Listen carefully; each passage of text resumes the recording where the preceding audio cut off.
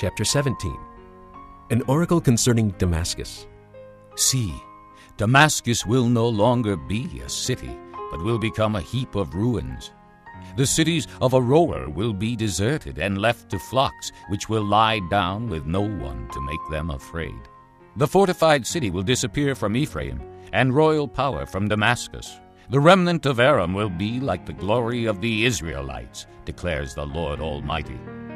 In that day the glory of Jacob will fade, the fat of his body will waste away. It will be as when a reaper gathers the standing grain and harvests the grain with his arm, as when a man gleans heads of grain in the valley of Rephaim. Yet some gleanings will remain, as when an olive tree is beaten, leaving 2 or 3 olives on the topmost branches, 4 or 5 on the fruitful boughs, declares the Lord, the God of Israel. In that day men will look to their Maker and turn their eyes to the Holy One of Israel. They will not look to the altars, the work of their hands, and they will have no regard for the Asherah poles and the incense altars their fingers have made.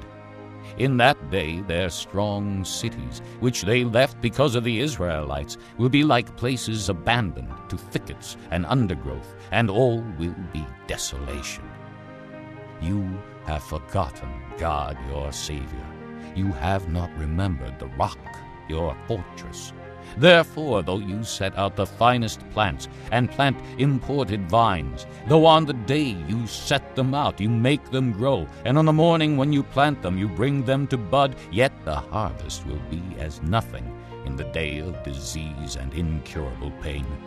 Oh, the raging of many nations! They rage like the raging sea. Oh, the uproar of the peoples! They roar like the roaring of great waters.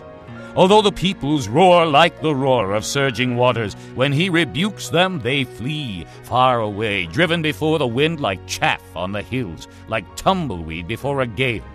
In the evening, sudden terror. Before the morning, they are gone. This is the portion of those who loot us, the lot of those who plunder us.